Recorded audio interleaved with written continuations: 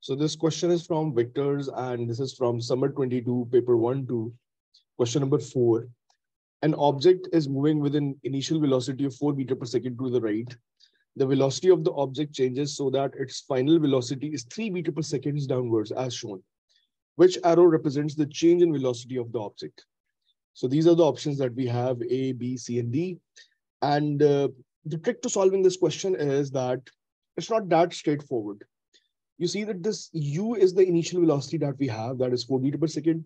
But this final velocity is not the change in velocity. It is in fact the resultant velocity. This thing is the resultant velocity. So we need an intermediate vector which can cause this final result. So if this is the final velocity v, the change in velocity is in fact v minus u.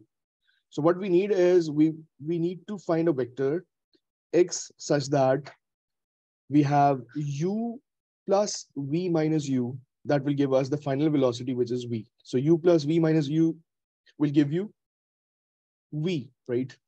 So if this is the resultant, I'm going to write it here. This is the resultant, right?